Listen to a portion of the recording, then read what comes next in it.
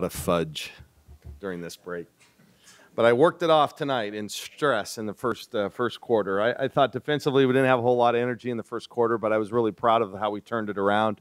I think we gave them, 26 the first quarter. We gave them 36 for the rest of the game. So kids played a little bit harder. We tightened things up. We started switching some into different defenses and tried to keep them off balance best we could. But, boy, they showed they can be a really good basketball team in that first half. But anyway, good effort. I thought it was a really good effort tonight. Took care of the ball. We didn't shoot it like we normally do, but overall, I was really pleased with the effort. What was the mood during halftime after the sluggish first half? How do you see it kind of getting going? Well, I think our focus was on not really much strategy. It was just fundamentals. We weren't closing out properly. We weren't switching the way we wanted to switch. We didn't really play to the scout. Number 31's a heck of a player, and we talked all week about, taking the right shoulder away. And guess what? She went right shoulder every time and scored every time. I mean, at some point you just kind of got to jolt them back into reality a little bit. But the tone was, I think, for the most part, positive, and they took it upon themselves. We actually cut out a little early and let them kind of figure it out, and they did. I'm proud of them. Yeah, she was great. I don't know. She had to have had double-figure assists. 12? Yeah, great job. She didn't shoot well tonight. Her family's here from Spain, and so I think she was feeling maybe a little pressure. But a great job of, just controlling tempo and doing the things she does. She's got just elite vision. It's terrific. Yeah. How much of that start was just coming off a break you haven't had? Yeah, I mean, I'm sure part of it, but guess what? They were coming off a break too, and they sure seemed to shoot well. So I never use those kind of things like final exams. Hey, listen, we're playing other colleges. Everybody has the same schedule roughly. So, no, I just think we just didn't come to play defensively. And then offensively, we were doing just fine.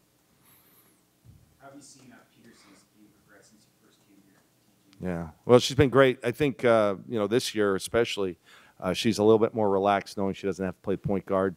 So, she's got somebody that can run the club, so to speak, and now she can just focus on doing the things that she does well. That's running the floor, shooting the three really well this year and being able to defend and take some chances defensively and get some stuff, maybe some pick sixes kind of things and get us going in transition. So, yeah, she's just, I think, playing a more natural position for her. What do you think makes Jillian so special down on the post? She's got a nose for the ball. I kind of feel for our other post players. She doesn't leave many rebounds for them, but she just some players just have a knack for that. You can't teach it. How do you think Liz played tonight? She played and gave you good minutes, especially in the third quarter. I thought Liz was great. I thought she was a real key. Defensively did a good job on Ross, and then offensively she found a little opening in that zone, and made some easy shots. So I really like Liz's game. I mean, she does a really good job. Record can't be any better. How do you feel about this non-conference portion? Well, I feel good. I mean, we won all our games, and I know some people like to think that, well, who have you played? Well, guess what? We played 11 teams, and we set a high bar, and I thought we've done a really good job. I think offensively we're further ahead than I ever thought we would be at this time with 8 new players, but they've gelled offensively. Defensively, it's still a work in progress. We've got to continue to get better, and we will. But overall, I think it's been a really good non-conference season. Right now, are you guys prepared for Pac-12 play starting? Well, I think so, and we will be. By Saturday, we will be. Turn all our attention to that. Like I told them in the locker room tonight, we're 0-0, just like everybody else, and it's a whole new season. And I've been in this situation before where we've had, a record that and maybe hadn't played a lot of close games, but I think you can still be prepared, And like I gave them an example tonight, my theory was almost shot, but of UConn.